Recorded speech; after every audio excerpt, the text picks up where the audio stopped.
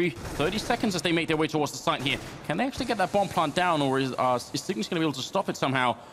They are right across from each other, and Device coming up from behind. Drops exist. The bomb is down, but a double spray from Device, and it's f0rest now.